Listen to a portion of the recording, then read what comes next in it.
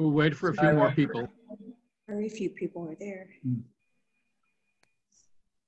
10.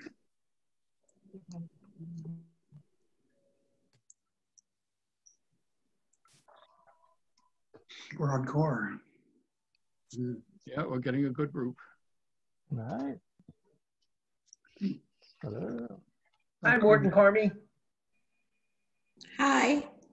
Oh, you go like this with them because of their English connection. We have to wave to them like this. We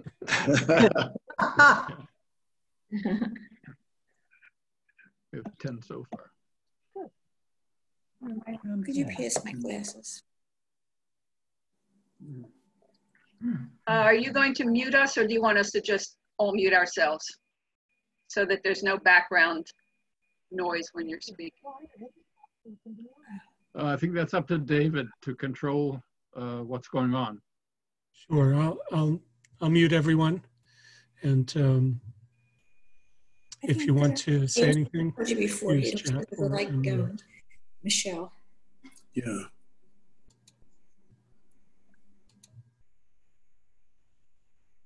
Let's started. Okay. This subject tonight, what about the Bible, is to me something that I really love to talk about. I've been teaching Bible, I'd say for, well, close to 70 years in various venues. And it's a book that I love and that I go back to time after time after time. And the attitude that I have toward the Bible, which we'll discuss as we go along, is quite different from the attitudes that many people have toward the Bible. To begin with, let me state it very clearly. I do not believe that the Bible is the Word of God. On the other hand, well, as I said in the introduction to my book, I said I reverently study the Word of God, and it does not matter to me whether or not God has spoken these words, what we call the Word of God, the Bible. But before we get into the subject of what our attitude should be, considering our theology toward the Bible, let's talk a little bit about what the Bible is. You know, one of the reasons why I enjoy going to BZBI is because there are a lot of congregants at BZBI who are pretty knowledgeable in Jewish things. And it's a pleasure, you know, when you're, especially when you're reading the Torah or listening to a sermon, to know that there are people around you who understand what's going on. For a big part, it's an educated congregation. And that makes it pleasant to be there and share with people. But, you know, Jews generally do not really have an idea of what the Bible is, what it's made up of. To begin with, does anybody know what the origin of the word is, the Bible? What does the Bible mean? Anybody? Well, it comes from Greek, ta biblia, which means the books. The books. That's what the Bible means, the books. How many books are there in the Bible? Does anybody know? Yes, Ira. Ira, I can't hear you, but I see you waving. Not wave, but supposedly 5. No, that's the Torah. The Torah has 5 That's books. the Torah. The whole Tanakh. 39. 39. 39. Right, okay. Would anybody disagree if I said that there are 24 books in the Bible and that you're right when you say 39? I was close. How could that be? There are 39 books in the Bible. There are 24 books in the Bible. How could that be? Elkan, you have something to say? No? Yeah, the minor prophets, they Right. count, the minor prophets, they count as one or as 12. Right. What about the minor prophets? Right. The minor prophets are 12. Is that one book or And 12 in the books? count, when you 12 count, books, okay. when you say that there are 24 books in the Bible, it means that you're counting the 12 minor prophets as one. What, right. Anything else that you're counting differently? You don't count the Apocrypha, Well, that's out, right? Chamesh no. Megillot. Chamesh Megillot are counted as one. The 5 Megillot are counted as one book. All right, now Samuel 1 and Samuel 2 are one book. Kings 1 and Kings 2 are one book. Chronicles 1 and Chronicles 2 are one book. That's why if you were to look at many editions of the Hebrew Bible back in the 18th and 19th century, you would see that the Bible is called the Esrim V'Arba, the 24. So that there are, by that count, not counting the Chamesh Megillot, the 5 Megillot as 5, but rather as 1, and not counting the minor prophets as 12, but rather as 1, and so on, you get the number of 24. Now, again, the word Bible, what's our Hebrew word for Bible?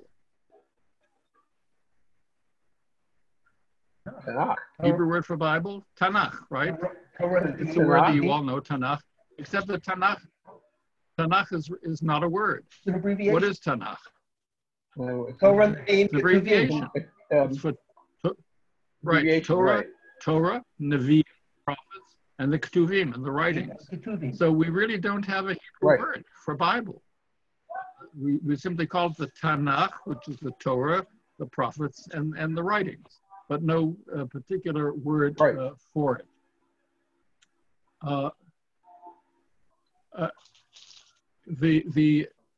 I did a little research when writing the book to find out what the attitude is in mainline Protestantism and in Islam as to the reading of their scripture, the reading of the Bible. And what is their attitude? Their attitude is that after they read a portion of scripture, the minister will say, "The word of God," and the congregation will then give an affirmation that this is the word of God. In Islam, after they read from the Quran, they say a formula beginning with the word sadaqah, which means righteousness, that this is righteously the word of God. Do we have any statement in Judaism, something that you might be familiar with, that indicates our faith that this is the word of God?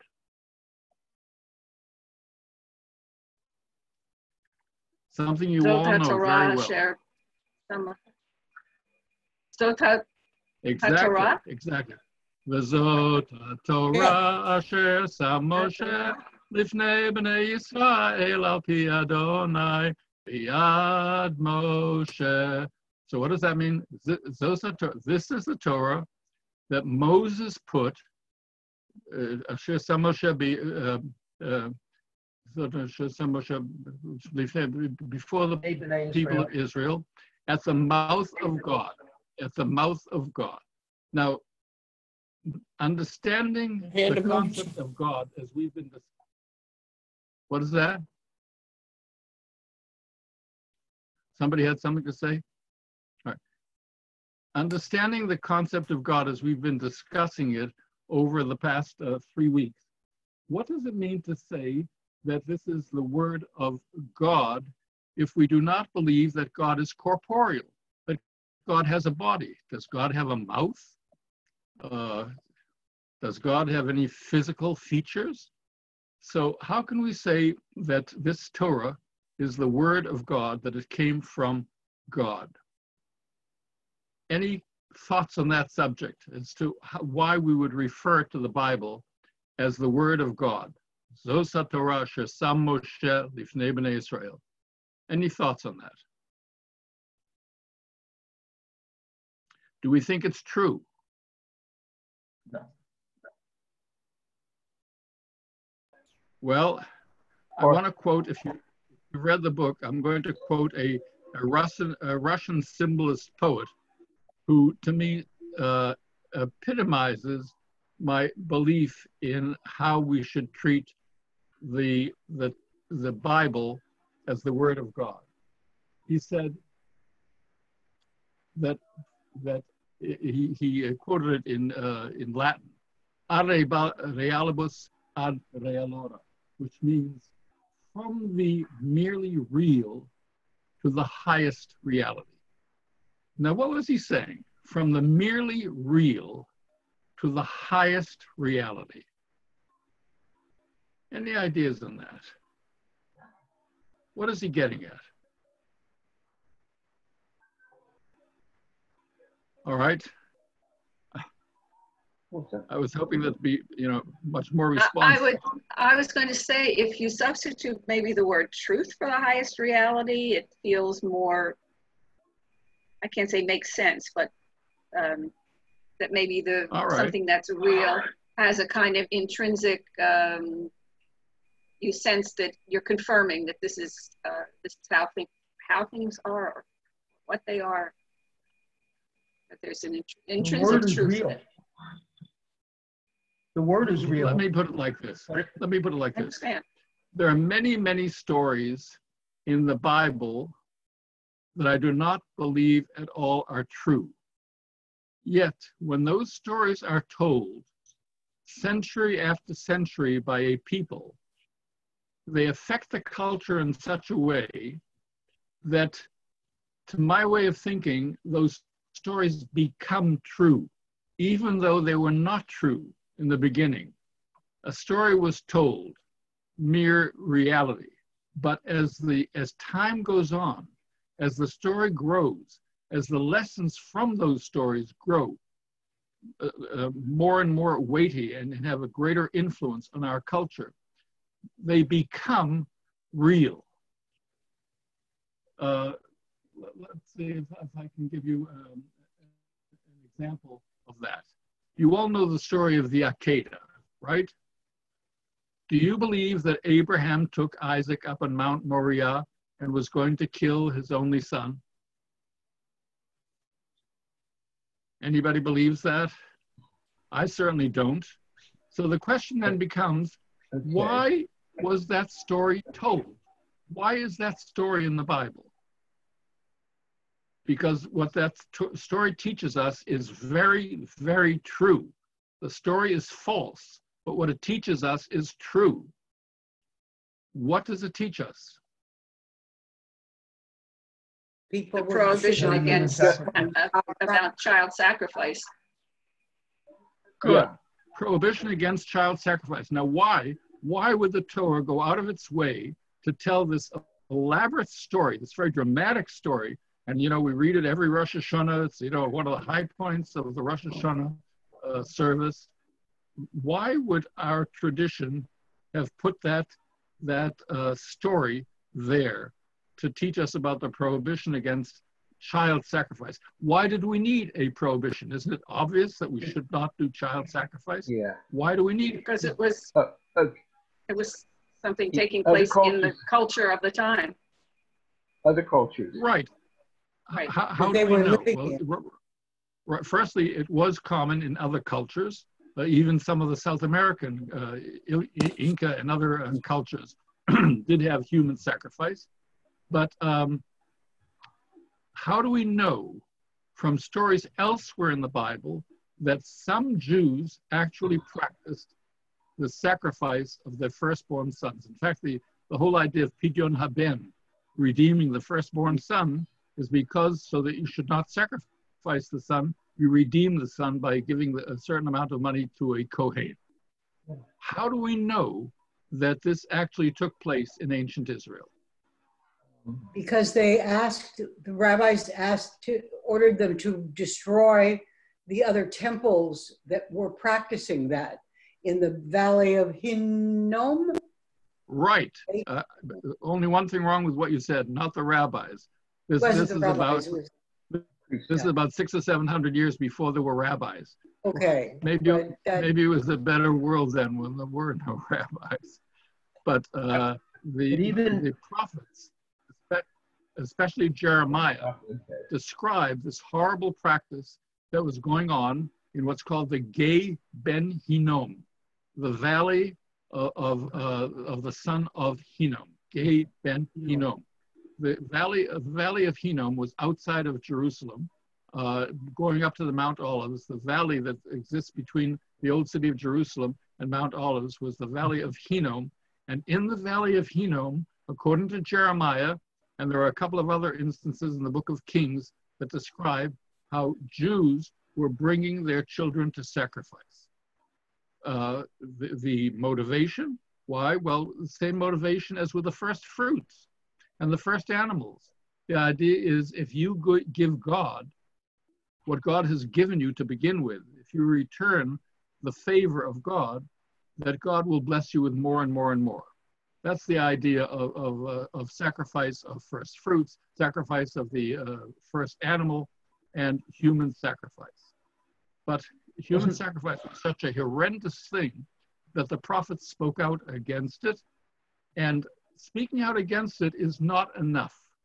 You need something, a story, to tell you that God did not want this to happen. So somebody takes the story of Abraham and Isaac, the first Jewish child, the first Hebrew child, and Abraham feels the pious impulse to sacrifice Isaac because Isaac is the first fruits that God gave to him. So he feels the impulse to sacrifice him back to God. And what does God say as he's about to plunge the knife? The angel appears and does what? The angel says, not to touch the child, not to touch the child. Yeah. And by the way, there's an interesting midrash on that. Who according to the story, who commanded Abraham to sacrifice Isaac? God, right? Who commanded him not to? The angel. The angel intervened and told him not to sacrifice. What's that? Elkan? Something? No, I was saying you're right. No? The angel, he must have acted on God's behalf. He acted on God's behalf. On God's behalf. Right. The Midrash tells us that only God could order the murder, but to not do the murder, even an angel is sufficient to countermand the word of God because of mercy, because of a real understanding that this is not something that God would want. So an angel is sufficient to change that course, even though God has commanded it. So you see, here's a story given to us in the Bible, which is absolutely untrue. It never happened. It never happened. But the story is true. Why is the story true? Because it teaches us something which has become a fundamental part of Judaism and civilization since the time that story was first told. And there are many, many stories, similar stories in the Bible. We talked either last week or the week before about the story of the Garden of Eden, which is an amazing story that human beings were like little puppets in the hand of God, roaming innocently through the garden with not a thought until they were seduced by the evil serpent who tells them to eat from the tree of knowledge, and they eat from the tree of knowledge, and therefore they are forbidden to be in the garden. They have to leave the garden. Now, what does that story teach us? It never happened. It never happened. I guarantee you it never happened. But it taught something great, something very fundamental, very important to us. And what is that? One, I think, is that it's the nature of human beings to pursue knowledge, regardless of the cost. That's one thing. The other possibility also is that, although I'm not a big fan of this one necessarily, that God is the source of all knowledge, that God possesses knowledge and can dispense it. And I like the story about the nature of human beings, that no matter what the cost is, we're going to pursue knowledge, and it's going to cost us our innocence. Exactly. What does it mean to be thrown out of the Garden of Eden? It means to lose your innocence. Remember, the same part of that story tells about how they were wandering naked through the garden. And when they got knowledge, they covered themselves with fig leaves. So there is a component, sort of a sexual component to that story also. But the idea is that we lose our innocence, wandering around like little animals, in the state of nature, unclothed and so on, is very, very nice.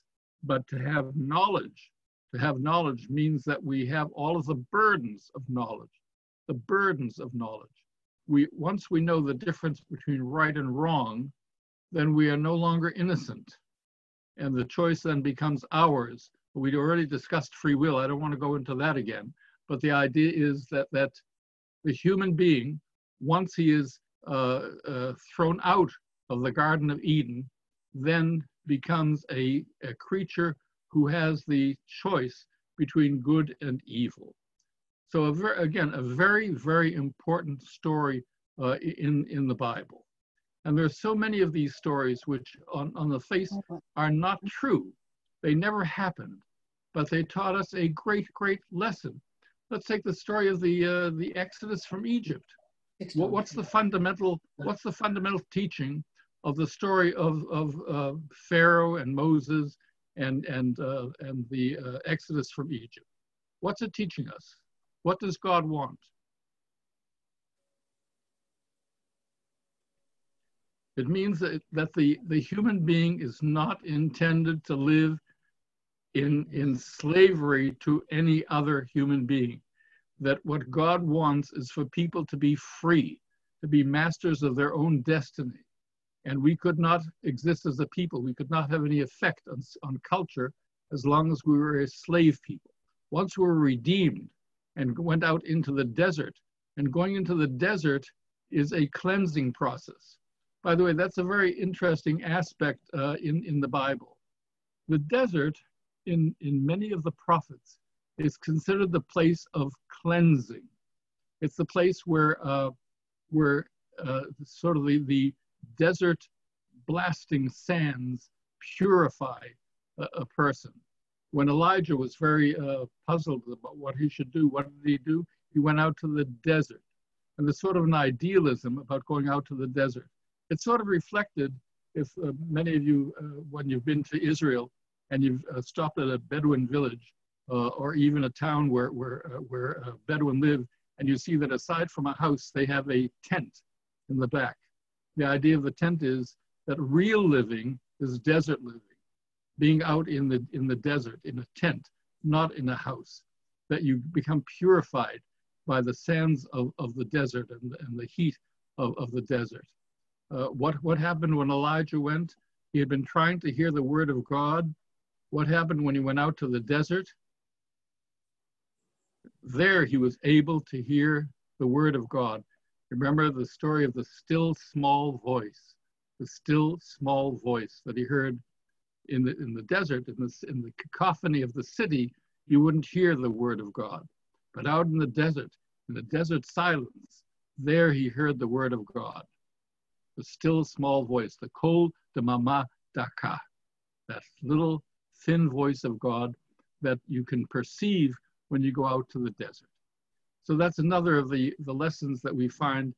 There are just so many hundreds and thousands of these stories in the Bible which never happened. I don't believe that Elijah ever went out to the desert. I don't believe he had this confrontation. But the story is true because it teaches us something very, very basic, very important. And this is the way that I approach the Bible, not as a history book, not as fact, but rather what I'm trying to find out. The reason I love the Bible so much is what I'm trying to find out is what moved these people to tell these stories. I mean, think about it. It's absolutely amazing. The stories that we read in the Bible.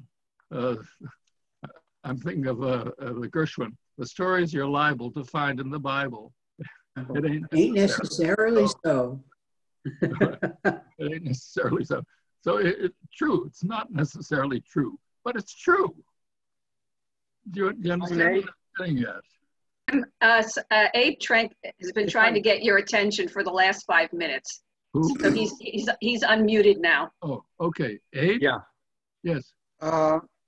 Also, the flip side is that several times in the desert, people come over to Moses and they say, why are you such a big deal? And why are you running things?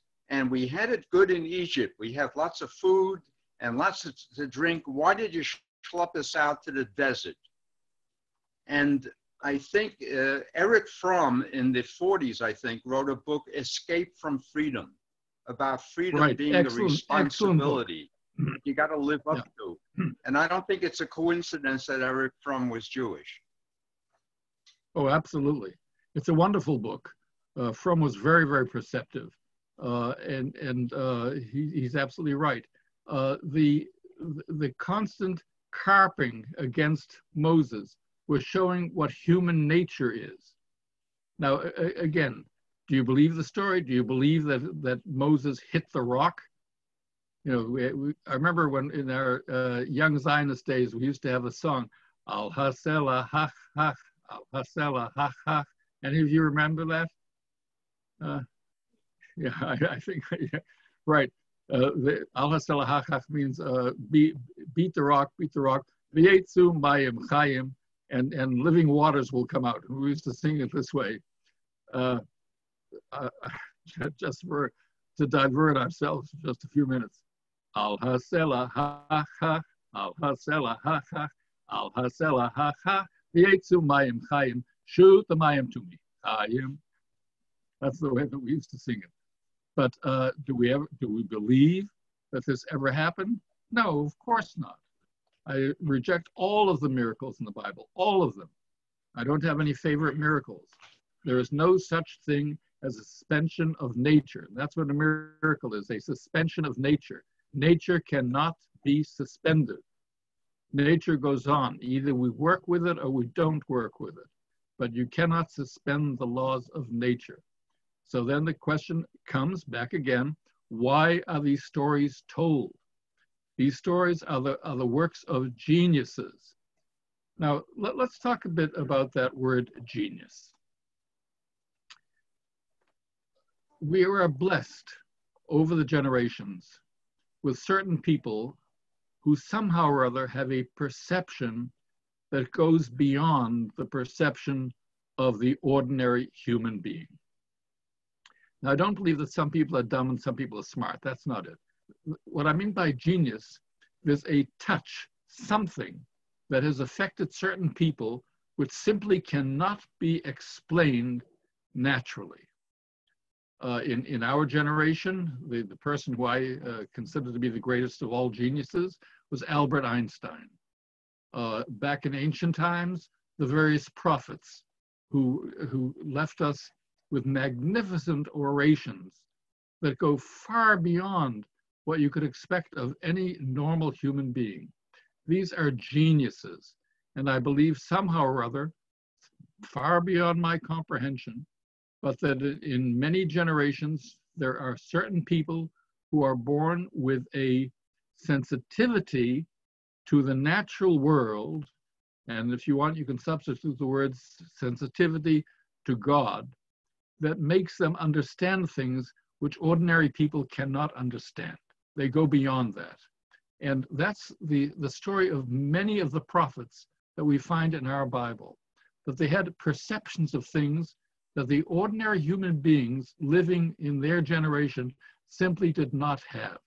They went beyond that. They were geniuses. We'll be reading a few passages a bit later on, but I don't want to get to them right now. By the way, one of the things that we say as we're about to put the Torah back into the ark, right before Eitz Chaim Hi, we say Torat Adonai Tamima. The word of the Torah of God is perfect, perfect. Now, you know, once we've decided that this is not the word of God, well, let me amend that. Maybe we should define the word of God as the way that God has made it possible for certain people to have sensitivities and insights that ordinary people don't have, what are called genius. That the word of God is perfect in that the way that God created the human being makes it possible for us to understand things that ordinarily we would not understand, that go beyond just the factual. As we said before, that's a statement of the Russian poet, from the merely real to the super real, to what goes beyond reality. And this is what the genius has. The genius is born with the same physical characteristics as everybody else, the real, but somehow or other goes far beyond the reality of ordinary life and understands things that you could say touched by God, or somehow or other is different from the ordinary human being. And of course, we don't limit ourselves to Jews there. In every generation, there were geniuses like Galileo and Copernicus and others among the Greeks and the Europeans who were also geniuses, touched with genius. What we can be particularly proud of in our Jewish heritage is that so many of them are there in the Bible.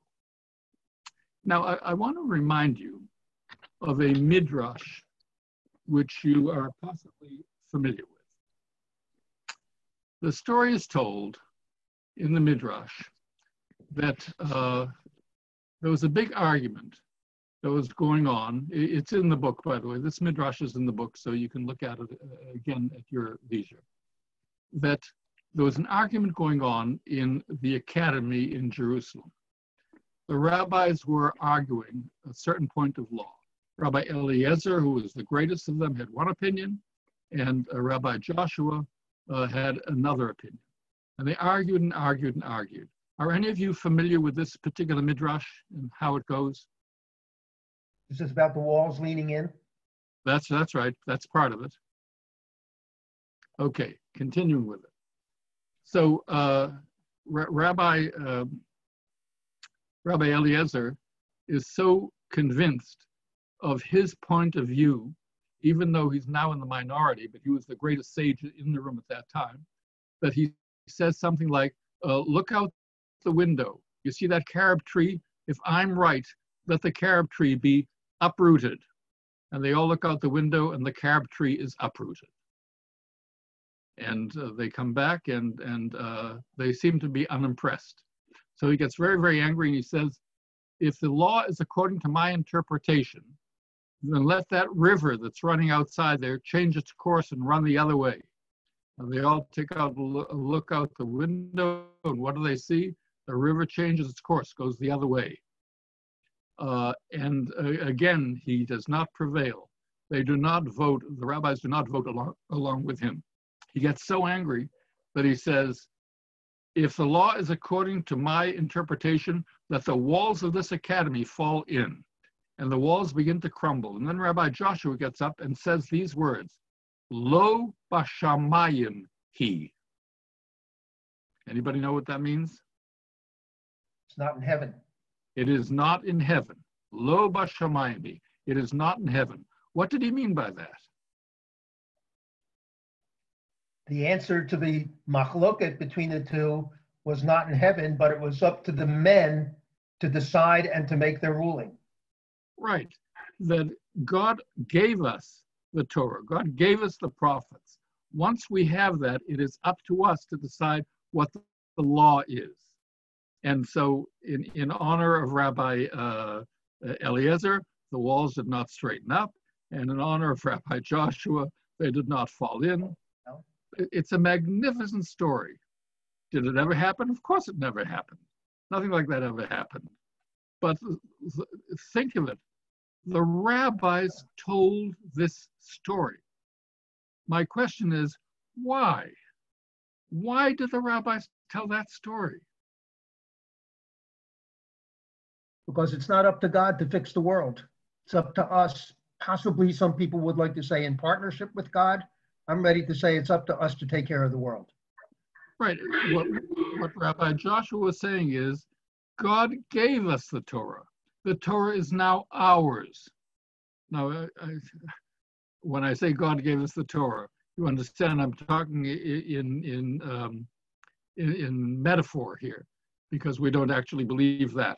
But the rabbis at that time did believe that the Torah The prophets were the word of God. Okay, so this is the word of God. And there, Rabbi Eliezer was actually quoting the Torah as it exists, the law as it exists. And Rabbi Joshua was saying, we have the right. We rabbis here on earth have the right to dispute the teaching of God, because God gave us the Torah. It is now ours to interpret. And there's another midrash that pretty much says the same thing. Now, let's understand. When did these rabbis live? The rabbis that I'm talking about. These are 1st and 2nd century rabbis of this era, 1st and 2nd century rabbis. The way that Judaism was being practiced in their day was very, very different from the way that Judaism was practiced back in biblical days. What was the main difference? How did Jews pray during biblical times? Sacrifices. With sacrifices, with animal sacrifices. How were they praying in the 1st and 2nd century? The temple's been destroyed. Trying to figure it out. But Beit HaKnesset, I guess the original beginnings of synagogue prayer. Right. Now, think of it now. All right, we didn't have the temple. The temple was destroyed. But there was still the priests, the Kohanim. The Kohanim was still there. In fact, they made up a political party that we generally identify as the Sadducees. So the priesthood still existed. Wouldn't it have been possible to continue animal sacrifices, if not in the temple, build altars, as was true back in biblical times? There could be altars all over the land of Israel. Why do they need the temple? The Torah specifically says virtually the entire book of Leviticus, much of Exodus, much of Numbers, much of Deuteronomy, talk about animal sacrifices. You must sacrifice these animals in order to get the pleasure of God. And suddenly the rabbis in the 1st and 2nd century say, no sacrifices. Where do they get that authority? How could they say that? They're going against the word of the Torah. Well, let me give you do I hear somebody? It was an excuse for them. When the temple was destroyed, it gave them an opportunity to say that, because they said we can't do it because the temple isn't there. Excellent, excellent answer. They were looking for an excuse to end animal sacrifice because they'd gone beyond it. They no longer felt that this is something that the God, as they understood God, wanted. And so what did they substitute for sacrifice? Prayer. Prayer. Prayer. At the same time that the 3 daily sacrifices were given, morning, afternoon, and night, they instituted Shachrit, Mincha, and Mariv. And they began the earliest stages of this. They would do it at the time, exactly at the time when the animal sacrifices were supposed to be given in Jerusalem. Those are the times when they had these 3 different prayer services that we still have to this day. Now, let me give you another midrash, another one of my favorites. Moses is on the peak of Mount Sinai. God has just given him the 10 Commandments. And Moses is about to leave with the commandments, and suddenly he gets an idea.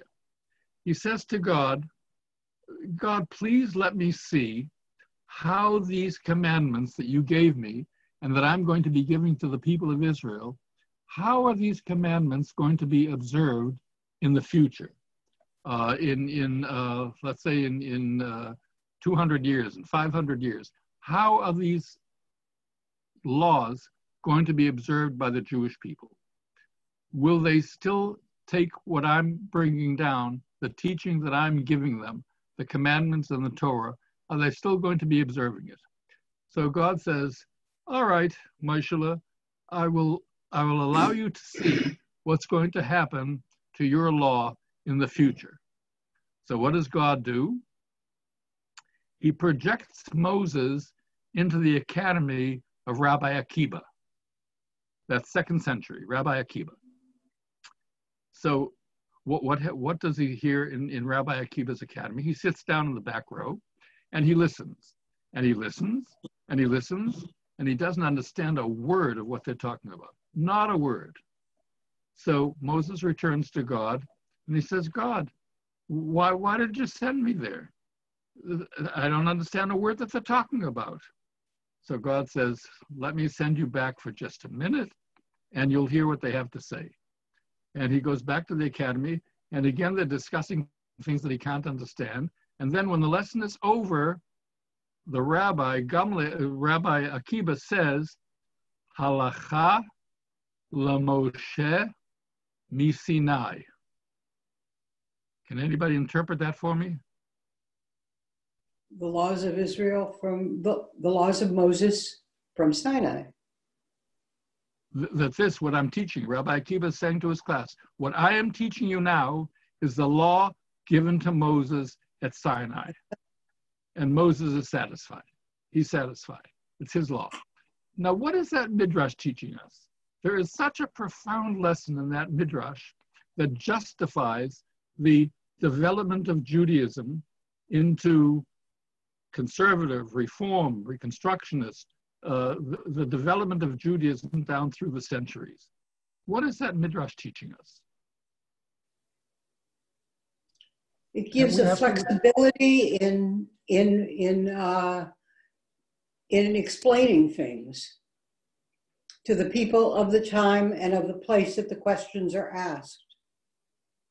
Yes. About the law. Anybody the law else? Is interpreted by people, by men. Right. That's the important thing. That the law has to be interpreted generation after generation after generation. That there are certain laws that are in the Torah, to begin with animal sacrifice, that are absolutely impossible for us to do in this generation. Not only because we don't have a temple, but because it's against the mores of the time. I mean, who believes that God has an appetite and wants sweet, savory meats to waft up to heaven? The whole idea of wafting up to heaven, that the heaven above, the whole idea is so anthropomorphic, so childish. So what the Midrash is teaching us, that each generation has the Torah and has to teach it according to the lights of their particular period. That's the important thing. It legitimizes biblical interpretation. So in other words, it's telling us that here we have this wonderful literature of the Bible, and it has all kinds of stories in it, but that we have to interpret them according to the lights of our generation, not the time of Moses. It's almost unbelievable to me that the rabbis, the Pharisees, would tell such a story. Why do you think they told it? Were the rabbis under attack? Does it fit their reality? What's that? Wouldn't it have to do with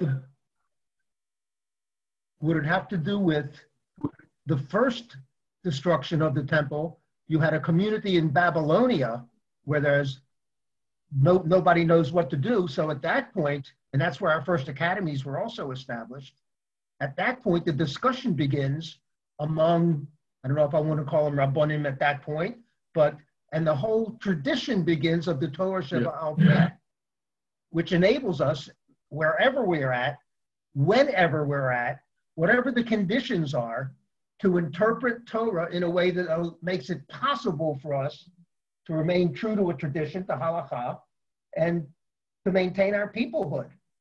Right. Let me explain the difference between the Pharisees and the Sadducees, Perushim in Hebrew and Sadukim. The Pharisees were the rabbinic party, the Democratic, you could say the Democratic Party. They were the one, the people, the rabbis who taught the people. And by the way, that term rabbi simply evolved. Rav back in ancient times simply meant a teacher.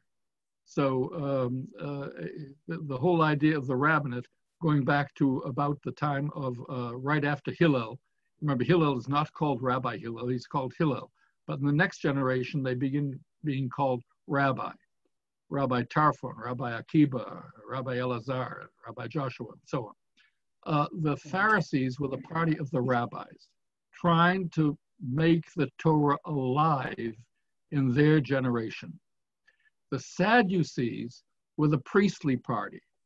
The priestly party, which was mostly the wealthy people and of course the priests, were trying to maintain the status quo before the destruction. They wanted the priesthood to be in power. In one of the prophets, we read that the Siftei Kohen Yishmeru Dat, that the lips of the Kohen are supposed to preserve knowledge. But the fact of the matter was that the lips of the Kohen were not preserving knowledge. The Kohanim, for the most part, the wealthy classes, they lived on the donations of the people, and they were not teachers, and they were not particularly learned, which is what the prophet said that a Kohen should be. And back in the days of the prophets, that was one of the functions of the Kohanim, was to be the teachers of the people. But they were no longer capable of being the teachers of the people. By the way, do you remember in Yom Kippur afternoon, we have a whole service that's called the Avoda. You're familiar with that, the Avoda that we read on Yom Kippur afternoon. Do you remember, there's a long passage in the Avoda that teaches you how the Kohen Gadol, the high priest, was to act in the day leading up to Yom Kippur, how he was to purify himself, how he must not sleep that night, how he has to guard against any kind of uncleanliness, and he has to have teachers with him who are telling him the laws of Yom Kippur all night long so that he should know what to do. Now, what is that telling you about the priests, the Kohanim? That he didn't know much in terms of ritual. They didn't know much. They were not the learned ones. They were the Sadducees, not the learned party, the wealthy party, the aristocratic party. Where the knowledge was coming from was the rabbis, the teachers. And you had to have teachers along with the Kohen so that he should know what to do, because they simply did not trust the knowledge of the Kohen himself. So we see this evolution that's going on that we call the origins of the rabbinate. And the important thing about the evolution of the rabbinate is that it gives Judaism the ability to adjust to the circumstances of each generation. We're not stuck in the mold of the biblical period, but rather we can progress and meet the challenges of every age according to the lights, the genius of the people living during that generation. And it also puts the practice in the hands, it wants to make every person, I don't know if I want to say it this way, but it wants to make every person a priest, meaning that it takes the practice and writes it and describes it in such a way that anybody can do it. We don't need priests any longer. And at the time when, after the temple was destroyed, Jews were wondering what's the future going to be, and we had all these different sects. One of them turned out to be Christianity, which did elevate the priests and still has priests today who pretty much determine, discuss what it is that's going to happen. Right. So rabbis put it into the hands of all Jews. Made it, I shouldn't put it that way, made it possible for all Jews to participate. They democratized. What is that? They democratized it. Right, they democratized it. And what happens when you have a system which is controlled by priests? Take a look at what's going on in the Catholic Church today, where the priests or the Pope and the cardinals are dominant in deciding what the law is. The Catholic Church to this very day says that women are inferior. Now, it's, if there's anything that I've learned through 65 years of marriage is that women are not inferior. But how in this generation, how in this year 2020, can a church be teaching that women are inferior, that they're not capable of the priesthood, that they're not capable of being the leaders of a religion? So it's something which is power is very seductive. and is very heady, and people don't want to relinquish it. That's the opposite of democracy, essentially. And that's what's happened. And it's a patriarchal one. It's terrible. And what they've got, they're having to figure it out. And as you all know, Lord Acton taught, power corrupts. And absolute power corrupts absolutely. This is what's going on in the Catholic Church today. And it's got to change. It's either going to change or it's going to wither away. It may not be in our lifetime. Yes, please. Nada? Is it? Yeah. Go ahead. Isn't it very similar to what happens with ultra Orthodox people? Yeah. Don't they think exactly the same way? Absolutely. You can't get married in Israel unless you get married by an Orthodox, very Orthodox rabbi. Absolutely. And by the way, did you see the pictures in the news today of the Hasidic sect in Brooklyn who were refusing to social separation and wearing of face masks, and their yeshiva was closed down?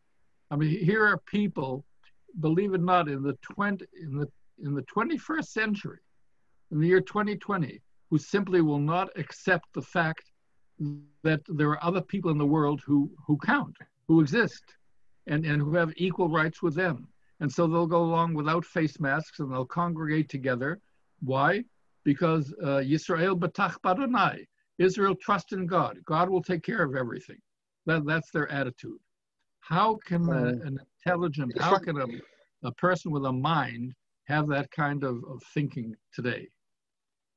If I may. Yes. I'm thinking, I can't help but think of this, of the U.S. I'm losing you. The U.S. what? Constructionists who want to say that the Constitution was written and you get dragged kicking and screaming into the 21st century. And the people who are the strict constructionists are Catholics. And the people who are more absolutely right are the Jews. And I think I'm making the connection again between Jewish thinking. You're absolutely right about the Supreme Court. There's a school of thought in the Supreme Court, what's called originalism, that anything which was written by the founding fathers cannot be changed. This is exactly the Orthodox point of view about what's in the Torah and the Bible, that it cannot be changed. But generation after generation, the rabbis have taught us that it can be changed. You know, there was a reaction that set in, especially in Europe at the beginning of the 20th century. There was a great Orthodox rabbi who taught Kol Chadash Asur. Can anybody translate that? Everything that's new is forbidden. What's that? Everything that's new is forbidden. Right. Everything which is new is forbidden. He was reacting against the modernism of Europe, which, you know, to a certain extent is understandable. The mores of society that he saw, particularly in Western countries like Germany, were being debated.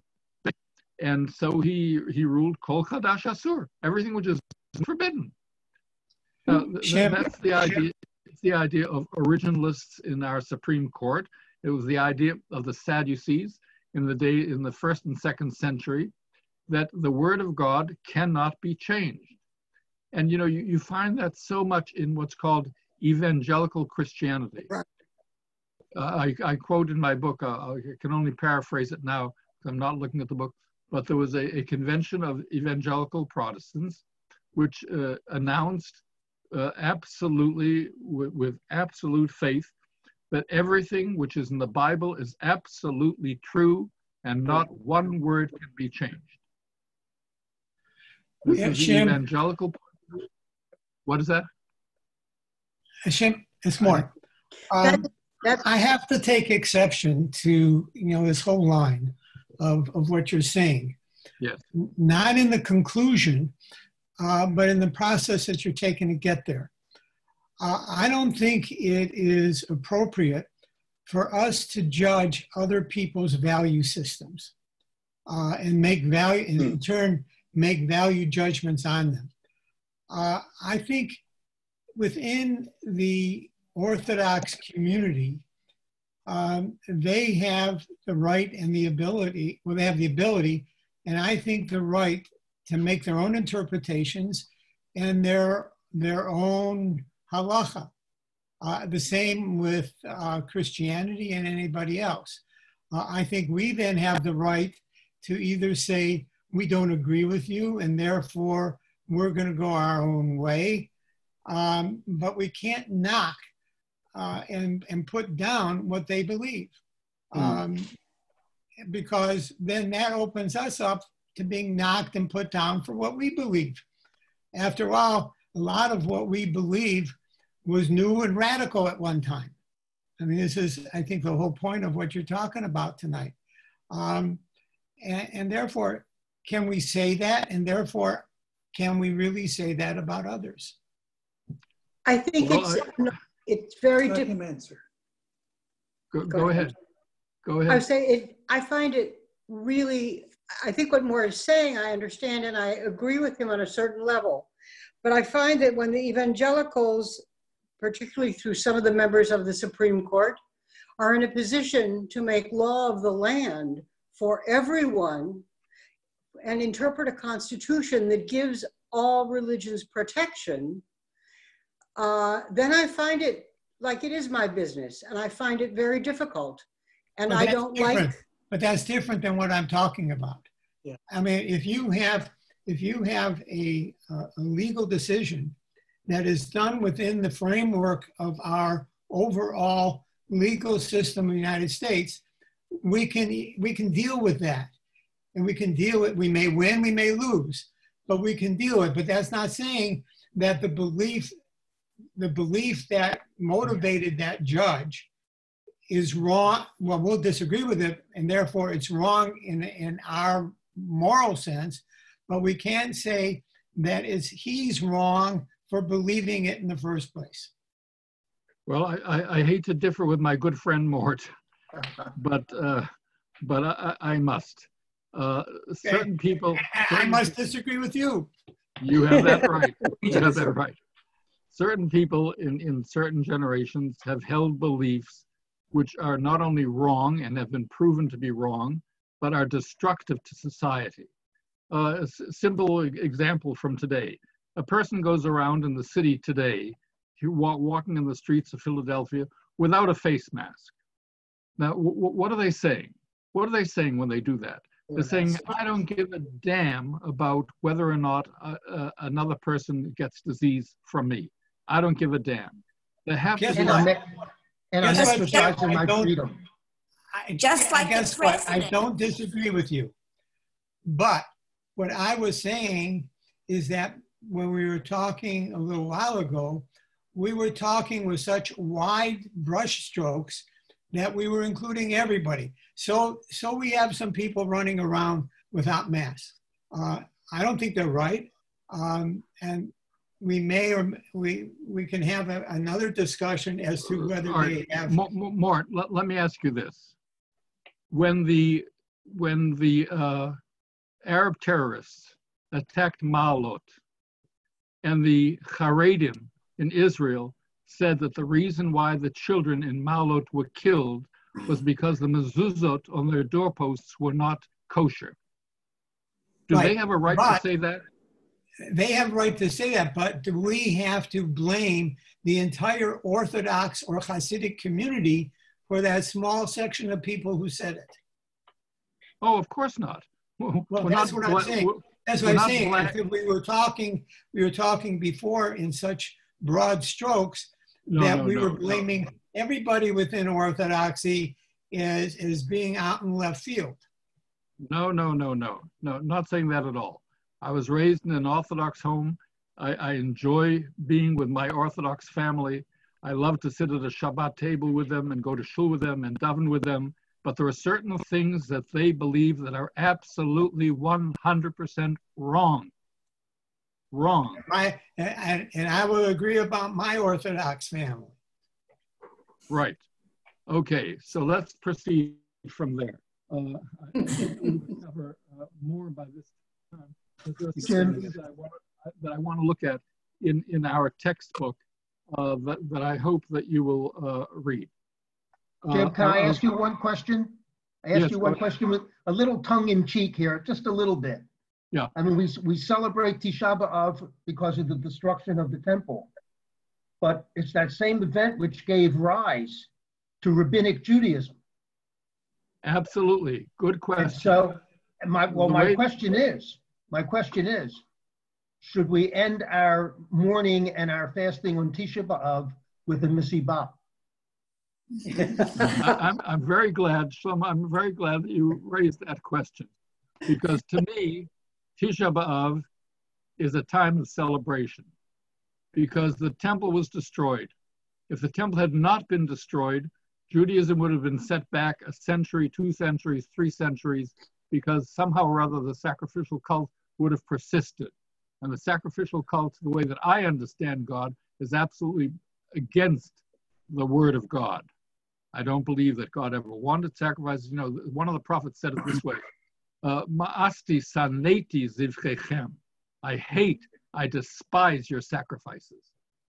So to me, the fact that the temple was destroyed, which absolutely animal sacrifice without, you know, a period of transition, was one of the greatest things that's happened, one of the most liberating things that's happened in the history of Judaism.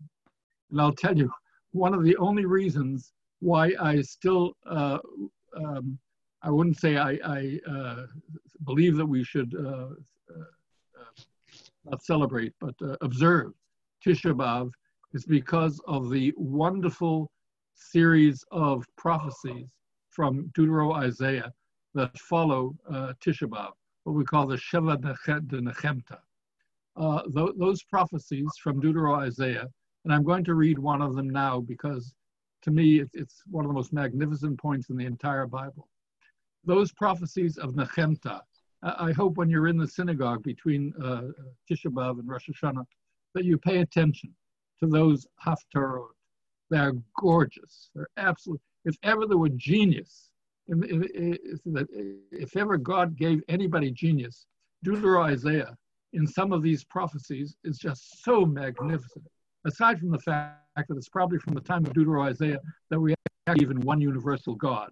He's the first prophet that actually spells out in clear terms that there's one God over the entire universe and not just one God for the Jews and one God for the Babylonians and so on. So he was an absolute genius. And I want to read for you one of the passages in the Bible, in one of these Sheva de Nechemta, which is absolutely magnificent. Professional version. And they should turn their. Do I hear something? What? All right, continuing then. Every time that I read this particular section from the prophecy, from the Haftarah, during the period between Tisha B'Av and Rosh Hashanah, it moves me to tears. I think that this particular passage is one of the most beautiful in the literature of humanity. The people in the days of Deutero-Isaiah are coming back from exile. They believe that their God has forsaken them. Isaiah is trying to teach them that there is one God over the entire universe, that their God has not forsaken them, but rather that God still exists and that they should worship God and that God has not been defeated. So the people are crying. So they say, Vatomer Tzion, Azavani Adonai. God, Zion has said, God has forsaken me. Picture, if you can, to me, that scene of the prophet approaching these people who are sitting and weeping because they believe that they've been abandoned by their God. But Tomer Tzion, Zion says, Azavani Adonai, God has forsaken me. And what does the prophet answer? Hatishkach isha ula merachem ben bitna gam eila tishkachna va'anochi lo eshkachech. I'm going to translate. Absolutely gorgeous. Can a woman forget her baby or disown the child of her womb? Though she might forget, I will never forget you. See, I have engraved you on the palms of my hand. Have you ever heard anything that gorgeous? I mean, it's transcendent. It moves me to tears every time I read it. Any reaction? That's our Bible. Now, I was going to read sections of the Bible that I disagree with. There are a whole bunch of inconsistencies in the Bible, especially in the Torah, where it says one thing in one place and another thing in another place. Absolute inconsistencies. For example, the idea that God visits the sins of the parents unto the children to the third and fourth generation. That's in the Torah, repeated a couple of times. That poked avon avot al banim al shileshim v'al rebi'im l'sonai. That God remembers the sins of the fathers to the third and fourth generation. Do we believe that? How do we come not to believe it? Because there was a prophet, Ezekiel, and in a couple of other places in the Bible also, where it says the children, the parents have eaten sour grapes, and they said there's a prophecy, or there's a saying in Israel, that the parents have eaten sour grapes and the teeth of the children are set on edge. This is not true, the prophet says. This is not true. Every person will live and be rewarded and punished according to his own deeds, not because of his parentage. That we cannot be governed in what we do in our lives because of our lineage, because of some evil people who have had influence over us. Now, I give that as an example of where a prophet living in a later generation absolutely disagrees, 100% disagrees with what has been written in the Torah. Another thing in the Torah, many times God says to Moses that a human being cannot see my face and live. You're familiar with that? Moses cannot see the face of God and live. And in another place it says that Moses saw God face to face.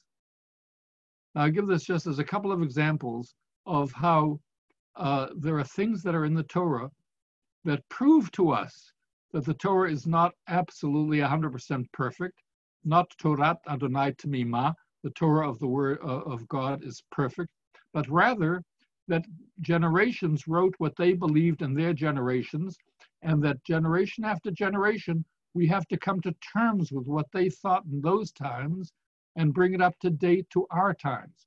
Never forget that midrash of Moses sitting in the academy of Rabbi Akiba. He can't understand what they're talking about. Why can't he understand what they're talking about? Because they're living 1,000 years later than he. Society has developed. Mores have developed. Culture has developed. It's no longer something that a person living in the generation of Moses could have understood. That's why we have to have a progression from Moses to Einstein, all the way. Every generation adding new knowledge to the world through the genius that God has implanted as a possibility in every generation, that there are certain people who are somehow touched by this infinite intelligence. As Einstein put it, what we tried to do is to discover God's lines after him. We tried to approach the edges of understanding of God, realizing full well that we will never understand God, that because God is infinite and we do not have any concept of infinity, we can't approach infinity, that we will never get to the essence, but that what the genius does is to touch the hem of the garment of God. The genius is the one who's able to perceive something that ordinary human beings cannot perceive.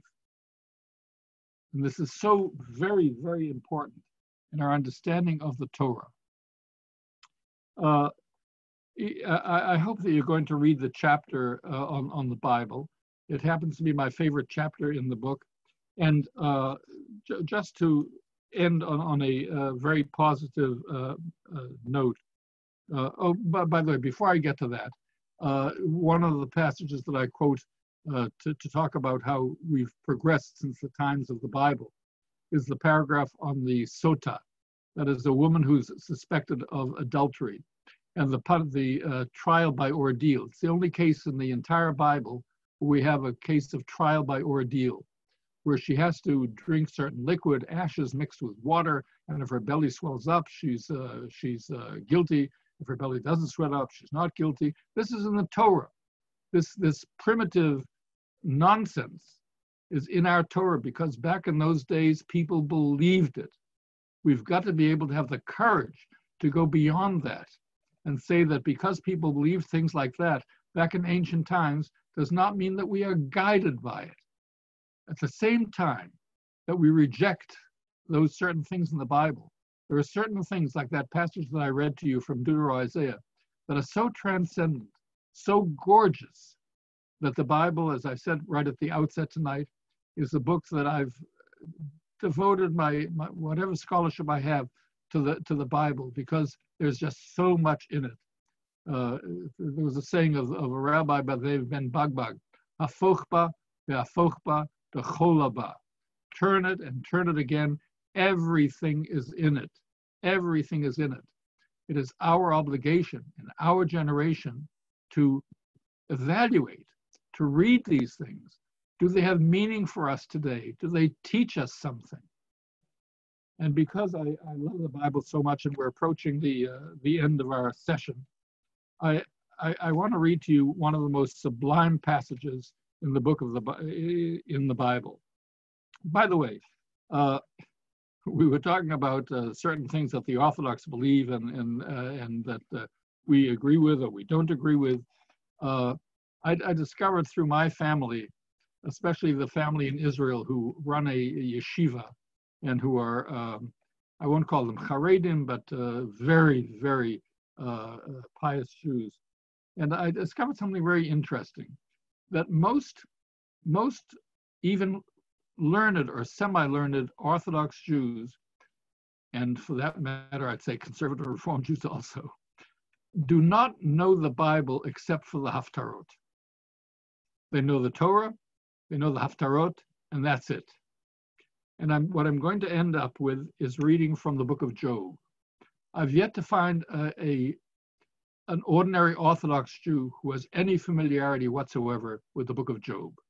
And I think that's true of most Jews everywhere, that although they've heard of Job, they know what Job is supposed to be teaching, but to actually study the book of Job and to read the poetry in the book of Job, this is something that people do not do.